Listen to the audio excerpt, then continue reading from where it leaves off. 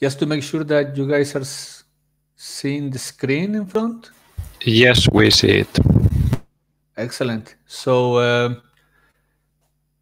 I guess we are right on time, and we should start.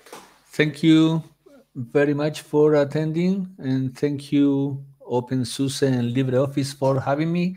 I'm going to be talking about GNU Health, and more specifically later on the talk on the mobile application and desktop application for the personal health record that will work on Libre phones and KDE desktops. So going through the agenda, we'll talk a bit about the GNU Health history. Then we'll get into the ecosystem components. We'll dive into specific on MyGNUHealth and why this was created. A bit of the technical infrastructure. And finally, if we have time, we'll go for some questions and answers. Just a bit about me. I'm a computer scientist and a physician by training. And my specialty is into genomics and medical genetics. And into the activism, I love social medicine, animal rights, and of course, Libre software. You'll see that I don't really talk much about open source, but at the end, we all know what we're talking about. And it's fine with me. People like to say open source, free software. I like to call it Libre software. So it's what it probably gets more into freedom and the philosophy of our project. You can reach me there, falcon@gnuhealth.org. Anytime you want, just drop me an email. Well, GNU Health project starts. Oh, Lubos is saying maybe it's issue on my side, but I still see slides from Richard. No.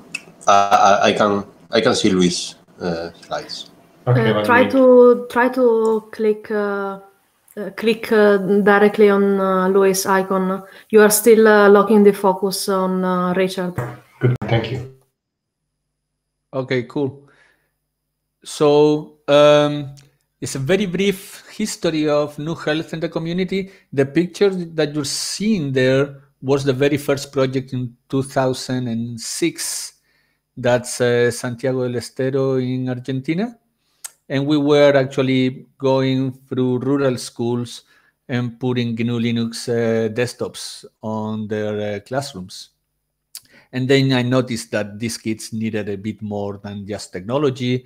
And that's where all these, rural medicine and social medicine concepts came to my mind. And that's where actually we started developing GNU Health. Doing so, we created the GNU Solidario NGO. That's the NGO behind GNU Health. It's a non-for-profit organization that works globally, and we are focused on social medicine. And social medicine is a very vast topic, okay? From primary care to epigenetics, so it's very quite complex stuff. In 2011, Richard Stallman declared GNU Health an official GNU project, and since then, it has been hosted at GNU Savannah by the Free Software Foundation, and it has many mirrors around the world. We are actually thinking on creating other Mercurial repositories to host the different ecosystem components that we will see on the presentation, not just having it on one. And yeah, we pride ourselves to have a very nice, friendly international community, people from Germany, Austria, Scotland, Spain, Argentina, United States. I mean, you name it. We have a pretty nice, large community.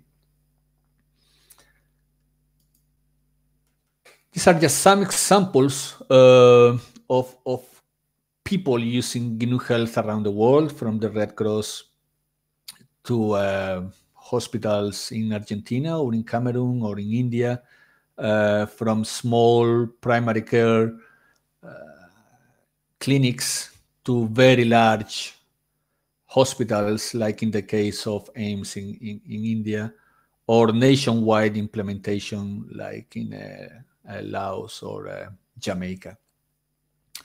So depending on what you do, you will choose the packages that are needed for your institution, where you are a research institution, where you are a laboratory, or where you are a primary care center. GNU Health usually has the solution to fit your needs. Now, again, I try to kind of fill the gap between health informatics and social medicine, because usually what you see around is an over-sophisticated system of health that doesn't really actually meet the needs of the population. So I think that by bringing social medicine, that gap is filled, that gap is met, and it's actually taking care of over 80% of the issues that create diseases come from social determinants of health. So we needed programs and we needed computing power to actually take care of those issues. As I said before, it's an official GNU project. Everything and every single component, it's Libre software. We have the package for openSUSE, and we of course have the source code at PyPy. It's most of the code is Python, so you will see the different packages on PyPy. But yeah, we have some Vue.js code for portals. We use Flask, and the documentation is currently on Wikibooks, and we will keep Wikibooks, but we will also have our own documentation portal that will keep track of every single version that we have. So these are some of the operating system databases and development environments that we use on the GNU Health ecosystem. So these are the main components. Okay, so you have a hospital management information system. You have a way of running embedded for domiciliary units and small centers, and also for laboratories and so on. Many people use the GNU Health embedded solution. You have the LIMS to interact with all the hardware on the labs. You have the bioinformatics package that deals with genomics and all these natural variants and mutation, cancer research, and rare diseases, and all these things related to genetics. And one very interesting component is what kind of put all of these together, that is the GNU Health Federation, specially fitted for large nationwide implementations. This is just one of the components. Here you'll see some screenshots from the GNU Health Hospital Management Information System. From here you can do from diagnostic imaging to pediatrics, to gynecology, to histopathology, you have cameras, you have agendas, and you pretty much can run a hospital. Okay, you have stock management, you have bed management, you have operating rooms, you have pharmacies, labs, and so on. So it's a pretty large program, but it's quite stable now. It's been running for over 10 years now, 11 years now. So this is what institutions use the most, hospitals use the most, is the hospital management information system. But what takes us today is the upcoming personal health record. So up until now, we have had GNU Health focused on the system of health. That means you deal with, health professionals, health institutions, governments, public health, and so on, which has been very valuable for them to take care of their patients and their people. But we needed, or I felt the need to give or to empower the person, the citizen itself, and to make the citizen part of the system of health. And to do that, you need an application. You need a desktop application and you need a mobile application, right? But I was kind of stuck because I didn't find any device that was libre, meaning I didn't feel comfortable with either Android or iOS in terms of privacy. So I kind of waited to see the upcoming of a phone that actually ran GNU Linux on it, but the code itself was open, right? And that's where PinePhone showed up. And at the same time, I met Aleix Poyle from KDE, and he told me, "Hey, Luis, why don't we, do something on this platform and Kirigami and so on?" And I said, "Yeah, well, it sounds wonderful." And I started learning Kirigami and Qt and QML and all this really neat stuff. And that's what we're doing today. Okay, so the idea is you need, or we need an application that has to be easy for the end user, right? Everybody should be able to install it and to run it. But at the same time, it has to be good in privacy, right? You know that's one of the key ideas of Libre software, that respect your privacy, right? Or we at least intend to respect your privacy in the coding that we put on it, from the operating system to the application level, all the way around. This is part of the technology that we are using at MyGNUHealth. It's a Python application. We use Qt for Python. It used to be called PySci2.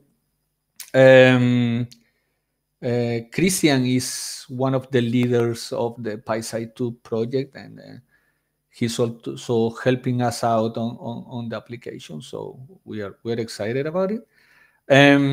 We use Matplotlib for charting in the same way that we use Matplotlib in the health and hospital information management system. That's the good thing about the Python libraries, that they are reusable. So we got used to them, and it's a beautiful library, and now we got to port it to MyGNUHealth. Kirigami does a beautiful job because I'm able to run the very same code on the KDE desktop than on my PinePhone. TinyDB, it's a database system, JSON based, It's a document-oriented database that fits quite well for what we want. Remember that this is a one-user DB, right? That this is a DB that belongs to you, to your laptop, to your desktop, and to your phone. It's not a multi-user DB. For those, we have another ones that we'll see later. And GNU PG basically for encrypting and signing documents, right? So this is what it looks like. These are current screenshots from the KDE desktops. Basically, now we are using the bio, okay, and then you have the psycho, the social. You can upload documents, and of course, if you are in a dire strait, if you have an issue, you can call emergency. Remember that we are working on social medicine, right? So there are a lot of things that are important there. So nutrition, it's important. Family affection is important. You have a lot of stuff that goes beyond the vital signs. Okay, vital signs are very important, and in fact, we are putting some of them here in these charts, but they are just one part of the picture, right? And I just love it. I mean, Kirigami makes it really, really nice to work with, and the user experience it's quite good. And as I said, those plots that you see there are coming from the matplotlib.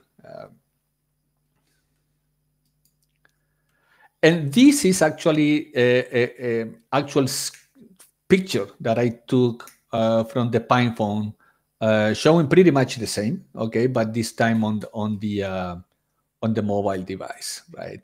We are using a KDE Neon, but it should be portable to any operating system that works on Pine 64.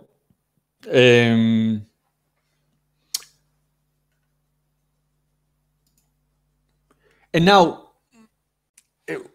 I would say that one of the good things about GNU Health ecosystem is that we use this concept of federation, meaning any of us, whether you are a laboratory, whether you are a person, whether you are an academic institution or a hospital, you are a node. If you want to be part of the federation, you will become a node. And MyGNUHealth itself, it's a node, meaning that you can say, hey, I want to share specific data or specific set of data. For example, my vitals, okay, or my glucose, my blood glucose levels, and you can send that anonymized, or you can send it to your health professional, and that's what makes you part of the system of health. Okay, at that moment, you are part of the system of health. Okay. Which is great. I mean, especially now in this context of the pandemic, you don't have to move from your place and send your information to your nurse or to your primary care physician, or if you are in trouble, you can click that emergency button and will send that information. Remember, it's much more than just vital and clinical data, what you are supposed to put here. So basically, that information will go to the GNU Health information system. Now we are talking of a very, very large database, which is also Postgres. So we said on the phones and on the desktops, if you are running your personal health record, you're going to have the TinyDB. That's your database. Okay, that's where you're going to be storing your data and your documents and so on.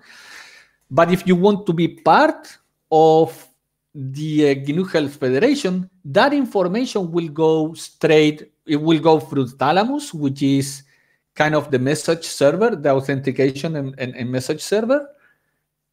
And then from there, it will go to a very large Postgres document-oriented database. So we're using JSON fields, which allowed you to, the Ministry of Health, for example, to do very good analytics from it. Okay, so hospitals will use transactional relational databases. The system of health or the Ministry of Health are going to be using a more document-oriented DB. This is pretty much what I was saying before. So every person will become a node. You can, update to your health professional your information. The person is in control of what you share. Actually, you cannot share anything if you don't want to. And it will definitely decrease the load on the public health system. Okay, at least that's what I try to achieve. And then after you have all of that stuff in place,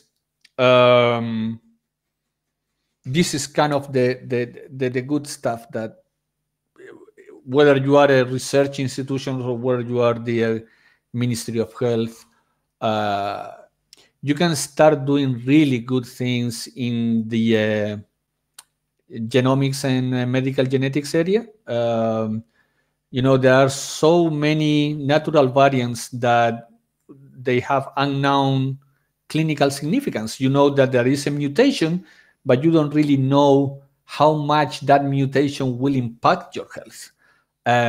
By having these very, very large databases, you will be able to kind of create or see this correlation between genotype and phenotype, and hopefully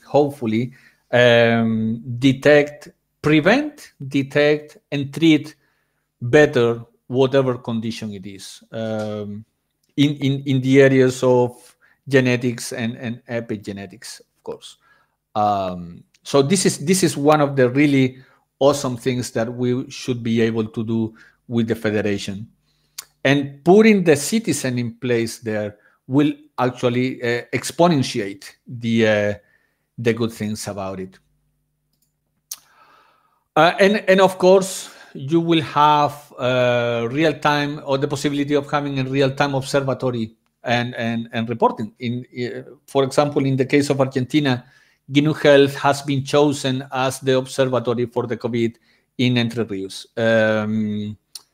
So you have different health centers, and at the moment that you have a disease that is notifiable, whether it's tuberculosis, whether it's Ebola, or whether it is COVID-19, that information will go immediately to the GNU Health Federation, and the Ministry of Health will know the case in real time. And that's key, okay?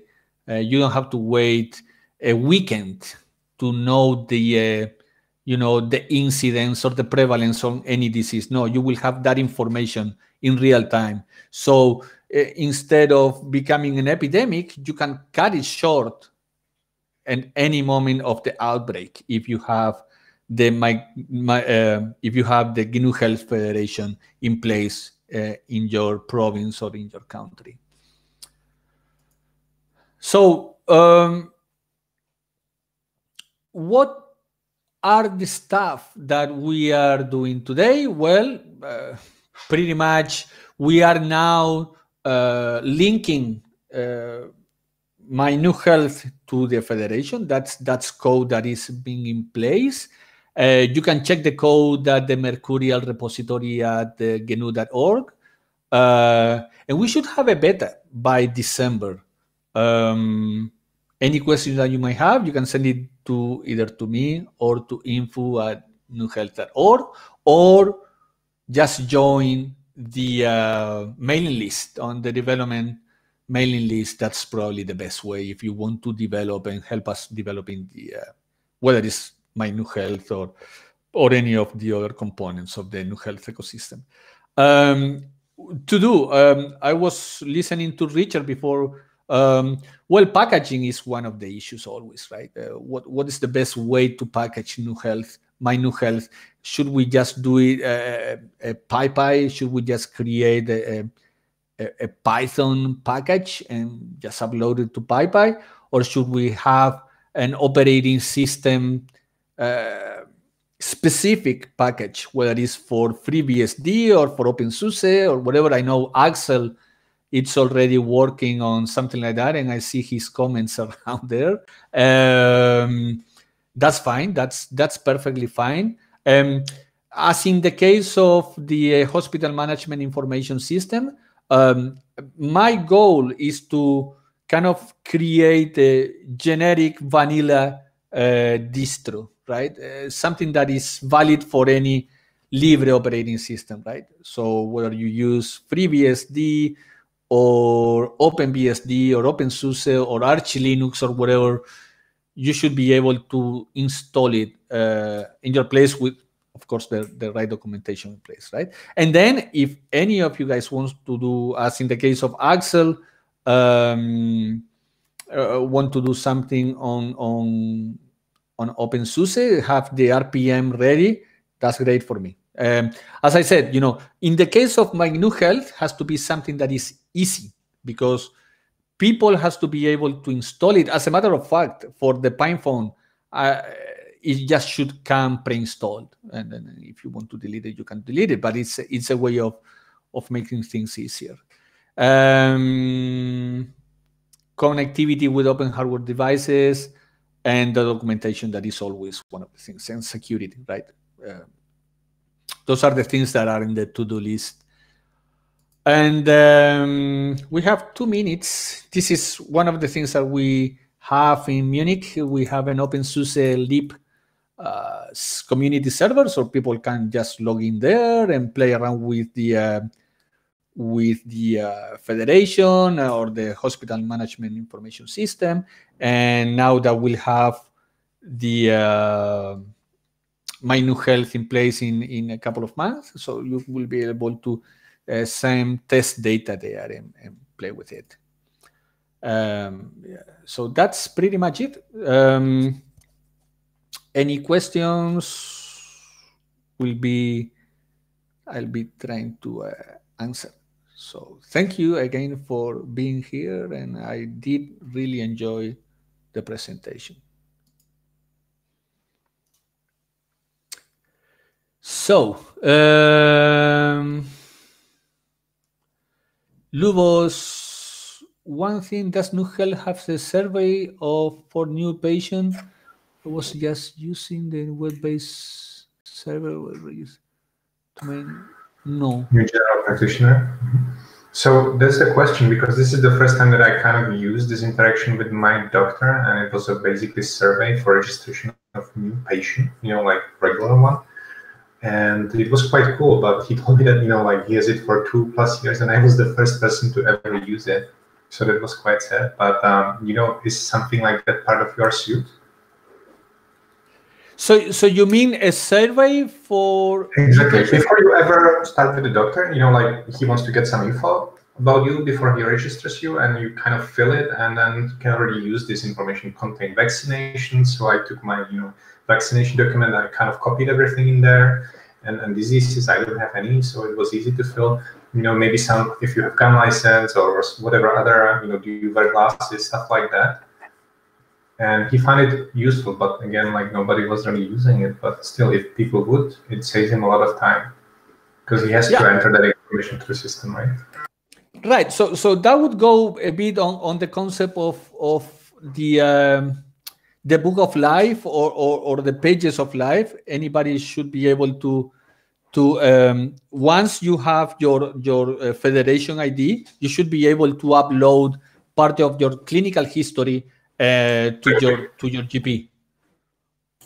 Okay, that answers it. Thank you. Thank you. Any other questions? Yeah, I saw it there. Vaccinations, diseases, exactly. That would be part of the citizen and patient portal that you could also use. Great. So Sophie, yeah, I guess we are run of time. Does GNU Health integrate with digital? You have different type of authentication. You can use certificates, or you can use password-based, and it really depends on the legislation of every country. But that's one of the beauties of Libre software. Right. Yeah, you can even be anonymous. I mean, that's in Argentina. I have treated people that not necessarily need to give your information, and that's good. That's respecting people's privacy.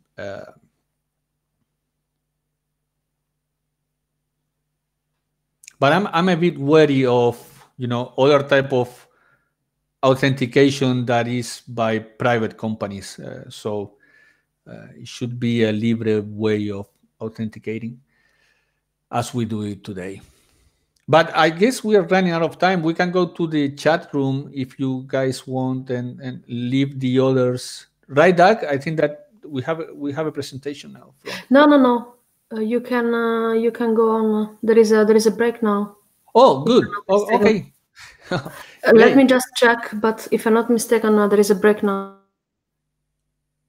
Yes, that's right. There is a break now, so you can go on discussing if you want. Oh, cool. So we have some minutes to talk and discuss about the. Yeah, I mean, the thing with healthcare deals a lot with legislations. Current legislation. Some people say, well, I don't want to pass any of my information, or I want only this set of GPs to know about my clinical history. How can I do that? In the hospital management information system, it's very flexible. Okay, we use Triton as part of the framework, and at that level, you can pretty much set authentication and this sort of ACLs at the level of row, at the level of field, and also depending on what type of values do you have on that field, people should be able to access it or not. That's doable. The thing is, usually each country has its own set of rules when it comes to health data, and we pretty much have, or whoever implements that GNU Health in that country has to abide by those rules. Okay. What I like to see, the scenario I like to see is, I don't like, for example, to host the federation in any private cloud servers. Whether it's Amazon or whether it's Google or whatever, because of the type of data that is, these guys live on data, and we'd rather have our own cloud, if you will, but it should be private. Okay, it should be something that is part of your health and your physicians and the system of health where you are. No private company should be even hosting your information. Okay, but that's a personal choice. At the end of the day, it's GNU Health. It's Libre software. You can put it wherever you want, but it's important that we have that in mind. At the end of the day, it's health, right? And the weakest link will probably be there where you are actually hosting your data. Other than that, you can encrypt at different level. You can use different encryption mechanisms. It's really and libraries. I'm using GNU PG and I'm using bcrypt for some stuff for hashing. But if you want to use another library, it's doable. The goal at the end on this is we want to have an ecosystem where from the very smallest component, which is the citizen, going to family, going to society, we should be able to act in a way that we can prevent, that we are not doing reactive medicine as we are doing today in most of the countries. And the COVID pandemic has been probably one of the best examples that have shown us that we are not doing good public health care at all. Good public health care deals with prevention, deals with keeping the people in a healthy state, and not just curing them, and not just, people goes to the doctor when they feel sick, and that's the wrong approach. People should go to the doctor to keep them healthy, because if you are sick, something is wrong, right? Probably we should have done something better to prevent getting sicker. And again, the way you eat, the way you sleep, the affection level that you have at home, the vaccination that those kids should have had that they didn't have, probably is what are making them sick. There are so many things, the education levels that you have, the nutrition level, all this stuff is in GNU Health. And then, yes, of course, you have state-of-the-art genomics and clinical genetics and so on. But GNU Health is about social medicine. It's about primary care.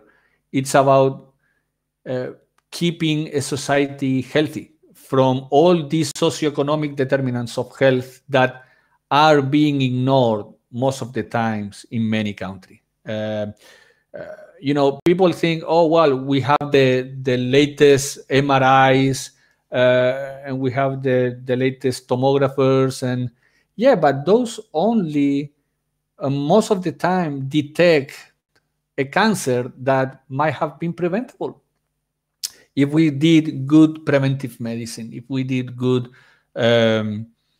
public health program for health promotion and disease prevention. And that's where I want to focus with GNU Health. And with the application that we have with my GNU Health, that I think that is going to actually put the person on the driver's side, right? That's on the driver's seat. That's he or she is going to be part of the system of health, meaning now you are also responsible. You are not only taking orders from your general practitioner, but you are also going to be responsible for your health.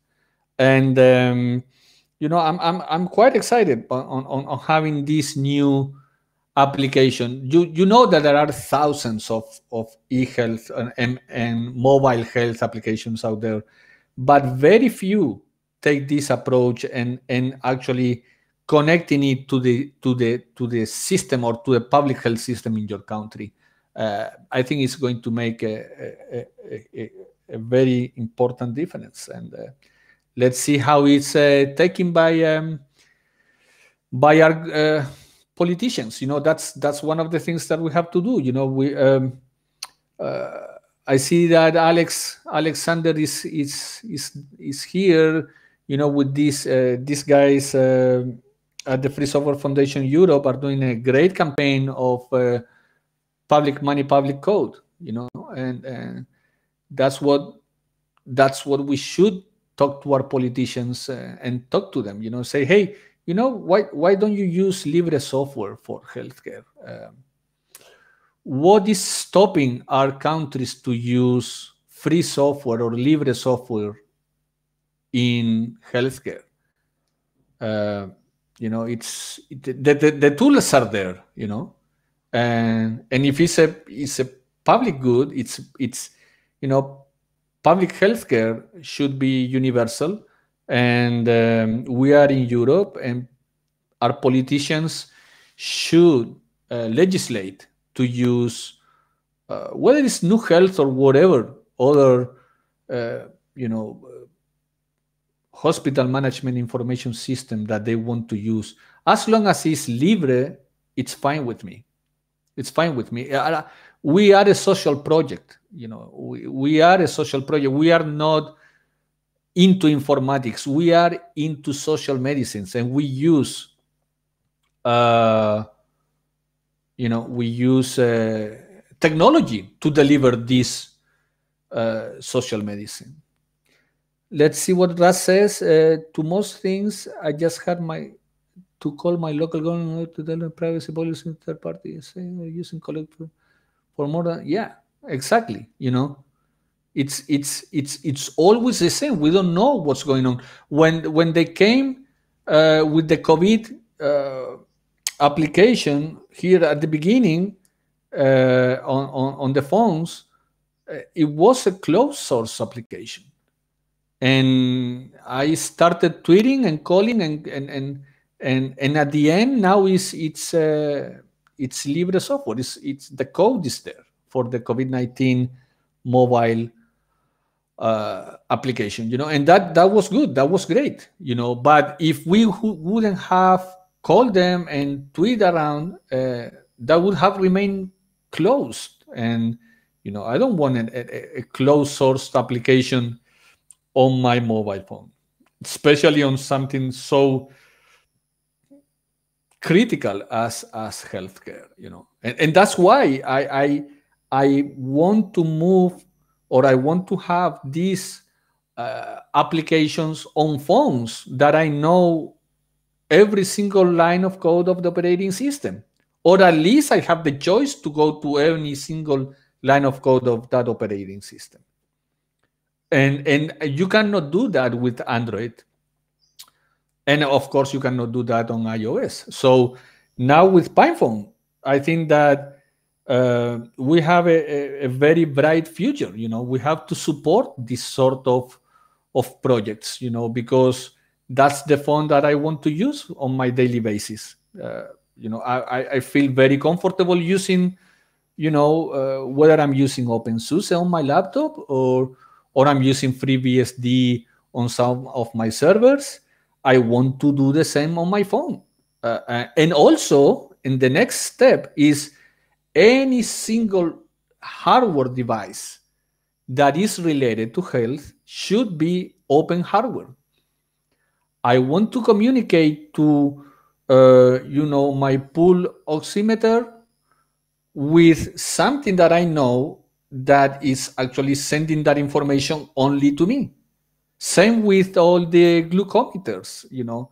I don't know what are those doing, you know. I want to have all the circuitry of that glucometer, and all the protocols should be open. So we can connect now the PinePhone and MyGNUHealth to the oximeter and to the glucometer and to the tensiometer. You know, that's beautiful, because if we do that, we are not going to be making mistakes when we are punching in the blood glucose level or your systolic or diastolic pressure. You know, if we have something that automates that and is open hardware, then we have the whole circuit. You know, then we close the whole thing, and that's what we need to ask. And there are some of them already that are open in that sense.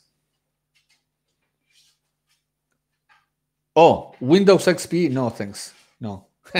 Anything that is, and that's, you know, again, if you want to use it, it's up to you. I mean, you can compile. I mean, it's Python code. Chances are you should, with some degree of work, you should be able to run it on other non-free operating systems. But why? I think that we are also sending a message to our society. You know, yeah, I know.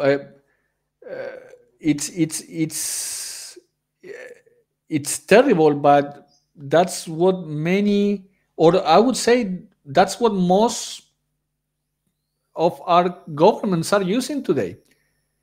They are using non-libre operating system to run our health and to store our data. And I think that we have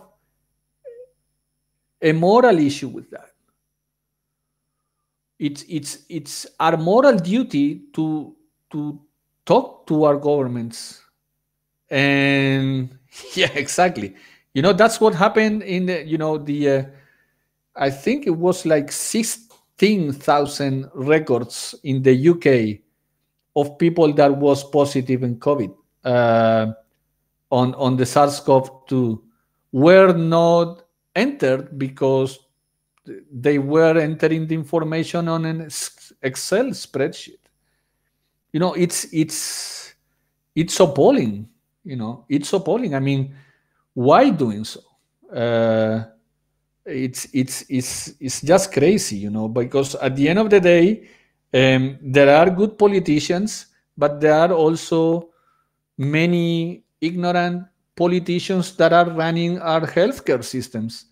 And you know, it's our moral duty to take them away from the society, because at the end, healthcare is not much about technology, but it's about good policies and good, equity and universality and good measures on that. Okay, Axel, after complaining about the use of prevalence, I got this reply. Yeah, sorry, that's in German, but it just means in public domains, people mostly really don't care about privacy or something like that. They say, well, if they've signed the contract and they say they're sticking to the law, then we're okay. But that reminds me on another sentence in German, keiner hat die Absicht, eine Mauer zu bauen. This is what the leader of the former German Democratic Republic said. We are not building a wall once they're starting to build up the Berlin Wall, right? So we must raise much more the awareness in the public sector that these proprietary vendors are not necessarily the place to hold our data. Yeah, and you know what the guys at the FSFE are doing. I think that's a great campaign, and I think that we should all support them. Absolutely. And work with them. They have good experience. They have vast experience on talking to politicians and to the policymakers, and sometimes politicians don't even know. So Gabriele, I made the Italian voiceover of the video. Public money, public code, I guess, right? Oh, okay, yeah, no, yeah, exactly. That's a beautiful campaign, and we should take it to all to our politicians, and set up a date with them and say, hey, listen to me, like what we did in Düsseldorf last time, Axel. It's like, give us 15 minutes of your time. Give us 15 minutes so at least you get a grasp of the importance of libre software in the public administration, whether it is education or whether it is healthcare. No matter what is, public money, public code is so powerful campaign that we should we should really endorse it. So guys, if you have any questions, you can also ask Axel. By the way, he's part of the GNU Health project and or to me, or just join us at the on the mailing list, or under Telegram. We have a Telegram channel too, and we will have in November 20 and 21st. We'll have the GNU Health Con, right? The annual. Let me just put it here.